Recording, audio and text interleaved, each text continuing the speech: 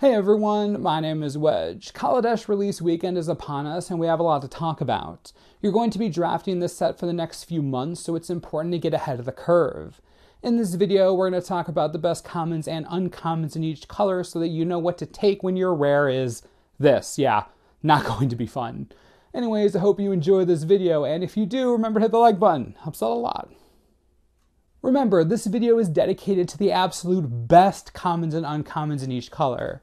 If I don't talk about a card, it doesn't mean that the card is bad. It just means that I don't want to first pick it. There are plenty of great cards I'm not going to talk about, so as we go through this list, please try to remember that we're only covering the best cards at each rarity in each color. The cards that you would be happy to take first pick if your rare is a garbage fire. Alright, let's get started. We usually start with white cards, but artifacts are such a big deal in this set, we're going to start there. Thanks to this being such an artifact-friendly set, there are plenty of good uncommon artifacts. I strongly believe that Bomat Bazaar Barge is the best. 4 mana for a 5/5 with Crew 3 is decent. Drawing a card when it enters the battlefield is beyond decent. This is the type of card that fits into any deck. It replaces itself in your hand, and it beats it for a lot. Everything you want out of a card with a fair crew cost. If I had to pick a second best uncommon artifact, it would be relatively difficult. I think Chief of the Foundry and Foundry Inspector are both absurd in decks with a decent amount of artifacts. Filigree Familiar is just full of value, so that may be my choice honestly. Besides those, I really like Snarethopter. It's between Snarethopter and Filigree Familiar for me, but wow, there are lots of great artifact uncommons. I still believe the Barge is above all the rest though. Moving to artifact commons, Renegade Freighter is absurd. Many of you saw it last weekend at the pre-release. This card is dumb. 3 mana for a 4/3 with a low crew cost, and it gets +1/+1 and trample when it attacks. Are you serious? Fill your deck with a bunch of these. Honestly, I feel like this is clearly the best artifact common. I don't think it's close. This card is absurd. The next best artifact common is Sky Skiff. There aren't that many great common artifacts, to be honest, but Sky Skiff is worthy of a second place prize without compromising quality. 2 mana for a 2/3 flyer is amazing, and crewing for only 1 is perfect. Totally fair cost, fair power and toughness, just a solid vehicle all around.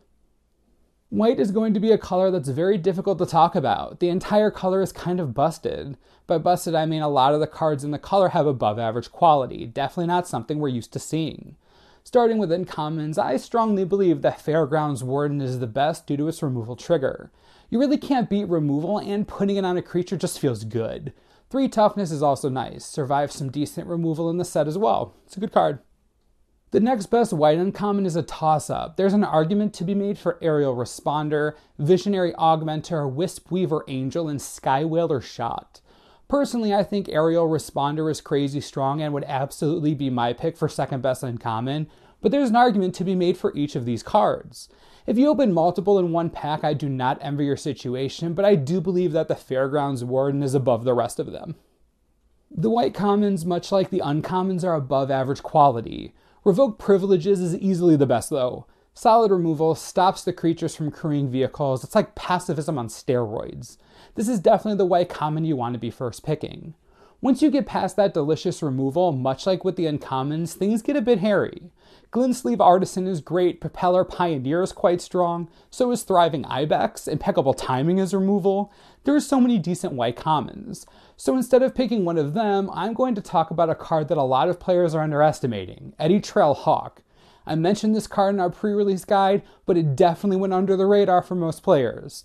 As you may have learned last weekend, flyers are key to winning in this format. Kaladesh is designed for ground battle. So many boards are going to be gummed up and complicated.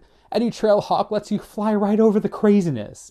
Definitely underestimated. I believe it has the same value as some of the other commons I previously mentioned. It's a great card.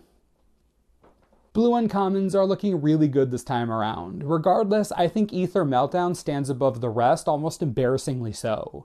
2 mana, neuters a creature or vehicle, has flash, gives you 2 energy. There's a lot of text on this card for only 2 mana. Pseudo removal stops whatever you put this on from crewing anything. There's lots of value here. Definitely the best blue uncommon as far as I'm concerned. The next best blue uncommon is close. I think it's a matchup between Glimmer of Genius, Shrewd Negotiation, and Longfin Sky Whale. Some say Experiment Aviator as well, but I think the Sky Whale is just better than that card. Anyways, all these cards are strong. Glimmer is a powerful draw effect at instant speed, very important. Shrewd Negotiation in the right deck is an absolute monster. If you can get enough crappy artifacts on the battlefield, this becomes a huge bomb. And the Whale is basically a cheaper air elemental, which we all know has always been good in limited formats. Blue commons are pretty easy to figure out. Malfunction is removal. Prevents attacking, blocking, crewing vehicles. You'll take it. Removal's always good. Besides Malfunction, and I've said this a million times already, Ether Theorist is crazy. It should not be a common. It has the power of an uncommon. If you played with this card last weekend, you know what I'm talking about. This was a better Sigiled Starfish thanks to its increased power, at least for me. Card's absurd. Malfunction and the Theorist are easily 1-2 of the color and rarity. It is not close at all. Moving on to black uncommons, we're looking at Essence Extraction before anything else. I don't care what else you mention, Essence Extraction is the best black uncommon for limited purposes. You get to kill something with 3 toughness, 4/3 mana at instant speed, and you gain 3 life. Simple card, but easily worth a first pick, no question. Now, if we move past that, things get a little complicated. Personally, I think Aetherborn Marauder is the next best black uncommon. But there's an argument to be made for Make Obsolete or even Oval Chase Daredevil. I think the Marauder is better than both of these cards, but Make Obsolete could be insane removal, and the Daredevil does provide a recurring giant body. I don't have a definitive answer for you, but I like the Marauder. Black commons are much easier to figure out. Die Young and Tidy Conclusion. This didn't take a lot of analysis. Removal's king. Tidy Conclusion destroys something at instant speed, and you get some incidental life gain. Can't go wrong there. That instant speed is huge though, it's very nice. Die Young is 2 mana for -2/-2 at worst. That's playable on its own. I think Tidy Conclusion is better, by the way, but they're both first pickable, definitely. Red uncommons are actually amazing. There are so many powerful cards in this slot. I will say, however, that you'd be hard-pressed to find one better than Aether Torch Renegade. Card's crazy. Being able to ping a creature a turn for 2 turns is a big deal. You're talking about removal on a stick. You can make combat more annoying for your opponent, and if you have more energy, you can keep using this. These Tim abilities always come at a premium and limited due to their power. This time around, the premium is energy. It's well worth it. The Renegade is strong. The next best red uncommon is Harnessed Lightning. 2 mana at instant speed for 3 damage? Come on. If you have more energy, you can do more damage. But I don't really care about that. 2 mana for 3 damage is worth it all by itself. Better yet, if you don't even need that much damage, you can hold back some energy to use for later. It's genius. I won't lie, I'm not all that impressed with red commons. They're okay, but definitely not up to the above average quality we've seen in other colors. I think Chandra's Pyrohelix and Welding Sparks are the best red commons. I can't decide which is better. My gut says the Sparks, but it's close. I don't think it's particularly important after that. I wouldn't consider any other red common first pickable after these 2 removal spells. If you get them both in one pack, I guess go with the Sparks, but it's close. It's really close. Alright, last color. Let's talk green uncommons. We all know removal is always important. It's especially important in green, a color that doesn't exactly boast about its removal quality. Nature's Way is a great way to fight that stereotype. 2 mana, you don't even have to fight the target creature, and your creature gets Trample and Vigilance? Are you serious? Nature's Way is on the shortlist for best uncommon in the entire set. It really is. Definitely the best green non-rare in the set, easily first pickable a lot of the time.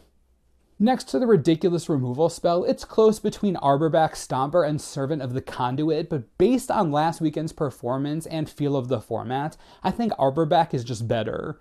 You have a lot going on in each game. Games aren't going to end on turn 4. Arborback Stomper helps bring your life total back up, and you'll have time to beat face with your 5/4 Trampler. Now, Servant of the Conduit is also first pickable, don't get me wrong. Gotta love that fixing and ramp. But if I had to choose between the 2, I'll probably pick the Stomper. Green commons, last but not least. Hunt the Weak is removal, and I think it's still worth taking above most non-removal options. It isn't flashy like Nature's Way, but we're still playing green and we still need answers, right? It's an easy choice for me. Now, beyond that, I want to make a note. There are 2 green creatures I think are leagues above the rest, Pima Outrider and Riparian Tiger. These two creatures are amazing, super high quality for the common slot, and are easily two of my favorite creatures in any color at the common rarity. I've gushed about them before, and I'm sure this won't be the last time either. And with that, we end our look at the best commons and uncommons in Kaladesh for the purposes of drafting. Now remember, there were other cards that are good, obviously, but before you ask, where was this card? Try to remember that I'm only mentioning cards I want to first pick. If a card isn't first pickable, I didn't mention it. Hopefully that'll answer a lot of your questions. If not, please ask below. Give your suggestions. Where do you think I was right? Where do you think I was wrong? Love to hear what you have to say.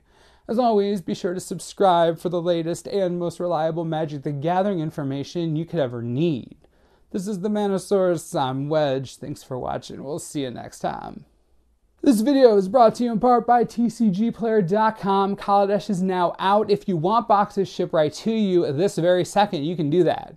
TCG Player selling boxes for a cool $94 each.